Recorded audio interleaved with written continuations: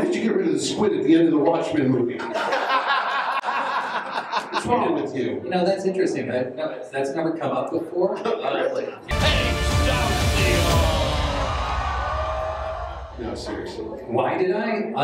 No, was it your call or was it? I mean, if folks, a little backstory. Anybody ever read the Watchmen, Alan Moore's classic book? Yeah.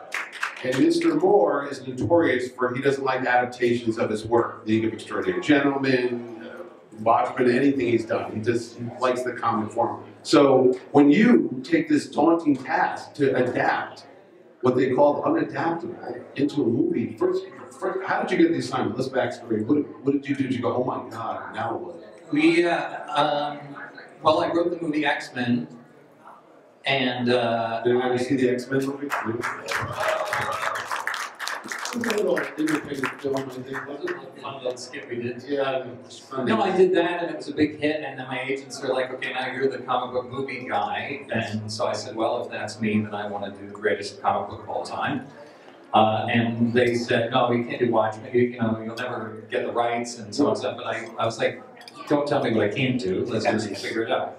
And so we found the guy with the rights, and Larry Gordon, and we went to him, and I pitched it to him.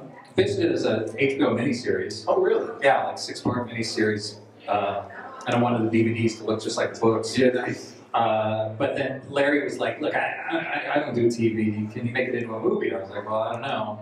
But we set it up at Universal. And so, in terms of the squid, here are all the reasons that it got changed. My contract with Universal, the first contract I signed for this was on September 10th, 2001. So the next day, we had September 11th. Yeah. And changed the whole world, and was essentially the ending of Watchmen. And at that point, I thought, I can't have images of dead people in Times Square or they will never make the movie. And plus, it didn't feel right. Yeah. So immediately, that was needed to be different. The other issue with the squid was I was able to fit the whole thing into a 2-hour and 45-minute movie. Yeah.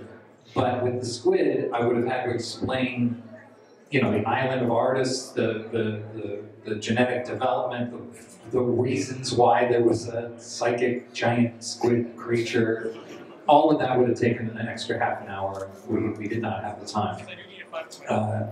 And then it was Darren Aronofsky's friend, who's a physicist, who said, hey, what if Dr. Manhattan, spoiler alert, was the source of the thing at the end? And I thought that made a lot of sense. It was a lot cleaner.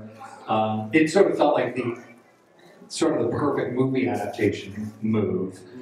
So we did that. And and people are like, weren't you worried about the fans? And I was like, no. I don't worry about the fans. What I worry about is, I'm a fan. Do I love this? Do I think that this feels right to me? And so that's how it happened. So if you miss it terribly, I love the squid. I love the squid. I think it's amazing. But it just wouldn't fit. No, that was just an argument in comic book stores around the world, because every Wednesday I'll get my books, and when I mention you were coming, they go, ask him about the squid. Yes. I'm like, yeah, all right, on my list, ask him about the squid too. Yes. Hey,